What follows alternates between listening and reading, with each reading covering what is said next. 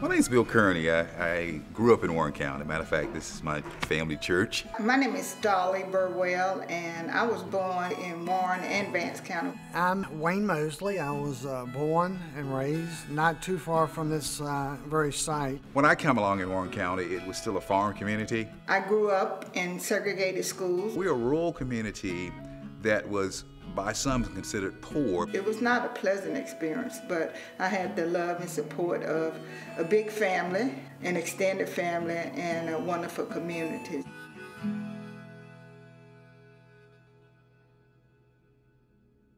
During 1978, Buck Ward owned a transformer company in Raleigh. As part of the insulation, there was an oil that contained PCBs, or polychlorinated biphenyls. That carcinogen was very difficult to dispose of, very expensive. PCBs had been dumped along the roadsides of the state of North Carolina by Ward's transformer illegally. Because the state of North Carolina did not have a toxic dump site, one had to be established. It was evident to me that the state was going to put the PCB dump in Warren County. They said, well, let's take the path of least resistance. Because it was basically politically impotent, and because it was a poor county. Those made for conditions where the state thought that it wouldn't be any problem putting a landfill. Something needed to be done. Here at Coley Springs Baptist Church, the church opened its doors up to us. This church is located approximately 2.5 miles from the actual site.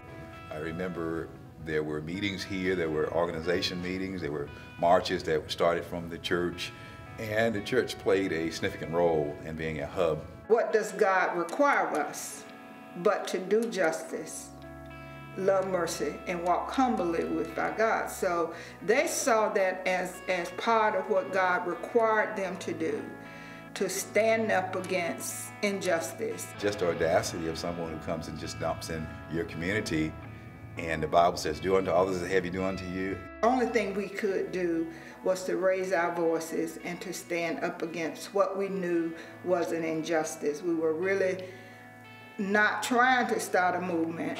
It turned into a movement. I think I was inspired that day. For some reason, I was working in Raleigh and had only asked off for a day, thinking I was to come up, participate.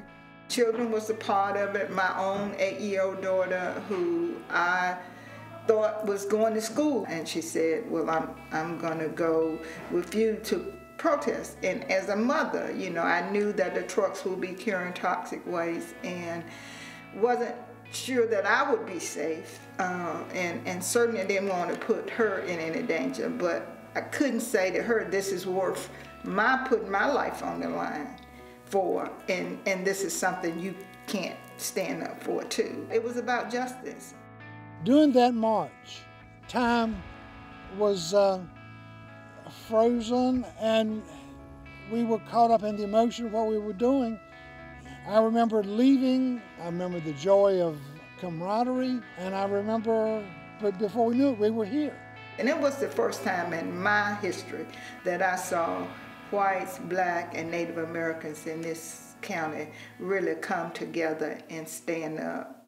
We were met by approximately 50 highway patrol, full riot gear. There were helmets, face shields, batons in hand. And we said, oh my goodness, what have we gotten ourselves into now? She was saying to the reporter that she was not afraid of going to jail, but she was afraid of what this toxic waste was going to do to her community. I and 66 other people voluntarily laid down in the road to block the first trucks. People who had never marched before, they found other ways to participate, whether that was cooking, whether that was delivering food and water to the marchers. In the recreation yard, which our supporters had gathered along there after we were arrested to give us moral support. As the day went on, we began to get hungry. Nobody had fed us. So apparently some of the ladies had gone home and fried some chicken and made some biscuits. And what they did is they got some of the young boys that were athletes to act as the deliverers of this food.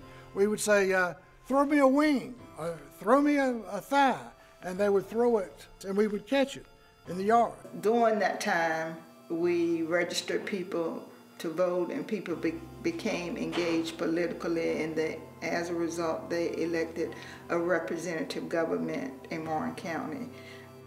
We were able to garner the resources to make the governor live up to his promise to detoxify and clean up that landfill.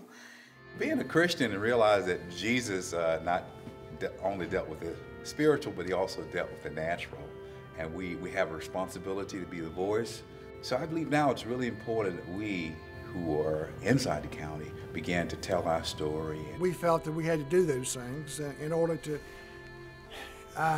ignite the spark that lit the fire that went across the nation and became an international movement.